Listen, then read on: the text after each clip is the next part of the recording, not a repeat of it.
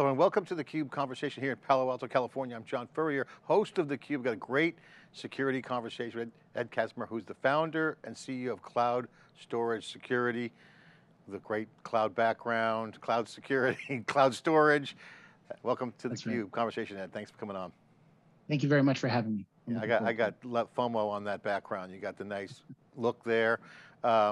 Let's get into the storage blind spot conversation around cloud security. Obviously reinforcements came up a ton. You heard a lot about encryption, automated reasoning, but still ransomware was still hot. All these things are continuing to be issues on security, but they all revolve on data and storage, right? So this is a big part of it. Tell us a little bit about how you guys came about, the origination story. What is the company all about? Sure. So we're a pandemic story. We started in February, right before the pandemic really hit, and we've survived and thrived because it is such a critical thing. If you look at the growth that's happening in storage right now, we saw this at Reinforce. We saw even a recent AWS Storage Day. You know, their S3 in particular houses over 200 trillion objects. If you look just 10 years ago, in 2012, Amazon touted how they were housing 1 trillion objects. So in a 10-year period, it's grown to 200 trillion. And really, most of that has happened in the last 3 or 4 years. So the pandemic and the shift in the ability and the technologies to process data better has really driven the need and driven the cloud growth. I want to get into some of the issues around storage. Obviously, the trend on S3, look at what they've done. I mean, I saw Mylan at Storage Day. We've interviewed her, she's amazing. Just the EC2 and S3, the core pistons of AWS, obviously the silicon's getting better. The IaaS layer is just getting so much more innovation. You got more performance, abstraction layers that the PaaS is emerging. Cloud operations on premise now with hybrid is becoming a steady state. And if you look at all the action, it's all this hyper-converged kind of conversations, but it's not hyper-converged in a box. It's cloud storage. So there's a lot of activity around storage in the cloud. Why is that? Well, because it's that companies are defined by their data. And you know, if a company's data is growing, the company itself is growing. If it's not growing, they are stagnant and in trouble. And so what's been happening now, and you see it with the move to cloud, especially over the on-prem storage sources, is people are starting to put more data to work, and they're figuring out how to get the value out of it. Recent analysts made a statement that if the Fortune 1000 could just share and expose 10% more of their data, they'd have net revenue increases of 65 million. So it's just the ability to put that data to work, and it's so much more capable in the cloud than it has been on-prem to this point. You know, it's interesting, data portability is being discussed, data access, who gets access? Do you move compute to the data? Do you move data around? And all these conversations are kind of around access, and security is one of the big vulnerabilities around data, whether it's an S3 bucket that's a manual configuration error, or if it's a tool that needs credentials. I mean, how do you manage all this stuff? This is really where a rethink kind of comes around. So can you share how you guys are surviving and thriving in that kind of crazy world that we're in? Yeah, absolutely. So, you know, data has been the critical piece, and moving to the cloud has really been this notion of how do I protect my access into the cloud? How do I protect who's got it? How do I think about the networking aspects, my east-west traffic after I've blocked them from coming in? But no one's thinking about the data itself. And ultimately, you want to make that data very safe for the consumers of the data. They have an expectation and almost a demand that the data that they consume is safe. And so companies are starting to have to think about that. They haven't thought about it. It has been a blind spot. You mentioned that before. In regards to, I am protecting my management plane. We use posture management tools. We use automated services. If you're not automating, then you're struggling in the cloud. But when it comes to the data, everyone thinks, oh, I've blocked access. I've used firewalls. I've used policies on the data, but they don't think about the data itself. It is that packet that you talked about that moves around to all the different consumers and the workflows. And if you're not ensuring that that data is safe, then you're in big trouble, and we've seen it over and over again. I mean, it's definitely a hot category, and it's changing a lot. So I love this conversation because it's a primary one, primary and secondary cover, data, content storage, kind of good joke there. But all kidding aside, it is hard. It's hard. You got data lineage tracing is a big issue right now. We're seeing companies come out there and kind of an observability tangent there. The focus on this is huge. I'm curious, what was the origination story? What got you into the business? Was it like, were you having a problem with this? Did you see an opportunity? What was the focus when the company was founded? Yeah, it's definitely to solve the problems that customers are facing. What's been very interesting is that they're out there needing this. They're needing to ensure their data is safe. You know, as the whole story goes, they're putting it to work more. We're seeing this. I thought it was a really interesting series. One of your last series about data as code, and you saw all the different technologies that are processing and managing that data, and companies are leveraging today. But still, once that data is ready and it's consumed by someone, it's causing real havoc if it's not either protected from being exposed or safe to use and consume. And so that's been the biggest thing. So we saw a niche. We started with this notion of cloud storage being object storage, and there was nothing there protecting that. Amazon has the notion of access, and that is how they protect the data today, but not the packets themselves, not the underlying data. And so we created the solution to say, okay, we're going to ensure that that data is clean. We're also going to ensure that you have awareness of what that data is, the types of files you have out in the cloud, wherever they may be, especially as they drift outside of the normal platforms that you're used to seeing that data in. It's interesting, you know, people were storing data lakes. Oh yeah, just store it, we might need it, and it became a data swamp. That's kind of like, go back 7 years ago, that was the conversation. Now the conversation is, I need data, it's got to be clean, it's got to feed the machine learning. This is going to be a critical aspect of the business model for the developers who are building the apps, hence the data as code reference, which we focused on. But then you say, okay, great, does this increase our surface area for potential hackers? So there's all kinds of things that kind of open up when you start doing cool, innovative things like that. So what are some of the areas that you see that your tech solves around some of the blind spots or with object store, the things that people are overlooking? What are some of the core things that you guys are seeing that you're solving?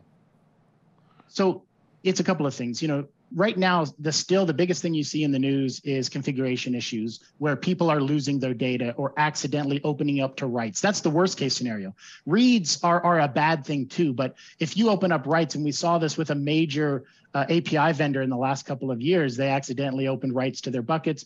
Hackers found it immediately and put malicious code into their APIs that were then downloaded and consumed by many, many of their customers. So it is happening out there. So the notion of ensuring configuration is good and proper, ensuring the data has not been augmented inappropriately, and that it is safe for consumption is where we started. And you know, we created a lightweight, highly scalable solution. At this point, we've scanned billions of files for customers and petabytes of data. And we're seeing that it's such a critical piece to that, to make sure that that data is safe. Yeah. The big thing, and you brought this up as well, is the big thing is they're getting data from so many different sources now. It's not just data that they generate. You see one centralized company taking in from numerous sources, consolidating it, creating new value on top of it, and then releasing that. And the question is, do you trust those sources or not? Yeah. And even if you do, they may not be safe. You know, we had an event around SuperCloud. This is a topic we brought up to bring the attention to the complexity of hybrid, which is on-premise, which is essentially cloud operations. And the successful people that are doing things in the software side are essentially abstracting up the benefits of the infrastructure as a service from AWS, right? Which is great. Then they innovate on top. So they have to abstract out. Storage is a key component of where we see the innovations going. How do you see your tech, that, you know, kind of connecting with that trend that's coming, which is everyone wants infrastructure as code. I mean, that's not new. I mean, that's the goal, and it's getting better every day. But DevOps, the developers are driving the operations and security teams to like stay pace. So seeing a lot of policy, seeing some cool things going on that's abstracting up from, say, storage and compute. But then those are being put to use as well. So you got this new wave coming around the corner. What's your reaction to that? What's your vision on that? How do you see that evolving? I think it's great, actually. I think that the biggest problem that you have to do as someone who is helping them with that process is make sure you don't slow it down.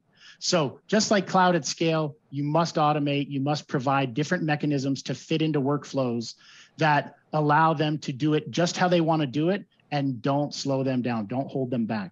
And so, you know, we've come up with different measures to provide and pretty much a fit for any workflow that any customer has come so far with. We do data this way. I want you to plug in right here. Can you do that? And so it's really about being able to plug in where you need to be and don't slow them down. That's what we found so far. Well, yeah, I mean, that's exactly it. You don't want to solve complexity with more complexity. That's the killer problem right now. So take me through the use case. Can you just walk me through how you guys engage with customers, how they consume your service, how they deploy it? You got some deployment scenarios. Can you talk about how you guys fit in and what's different about what you guys do? Sure. So what we're seeing is, and I'll go back to this data coming from numerous sources. We see different agencies, different enterprises taking data in, and maybe their solution is intelligence on top of data. So they're taking these data sets in, whether it's topographical information or whether it's investing type information. Then they process that and they scan it and they distribute it out to others. So we see that happening as a big common piece through data ingestion pipelines. That's where these folks are getting most of their data. The other is, where is the data itself, the document or the document set, the actual critical piece that gets moved around? And we see that in pharmaceutical studies. We see it in mortgage industry and fintech and healthcare. And so anywhere that, let's just take a very simple example. I have to apply for insurance. I'm going to upload my social security information. I'm going to upload a driver's license, whatever it happens to be. I want to, know which of my information is personally identifiable. So I want to be able to classify that data. But because you're trusting or because you're taking data from untrusted sources, then you have to consider whether or not it's safe for you to use as your own folks, and then also for the downstream users as well.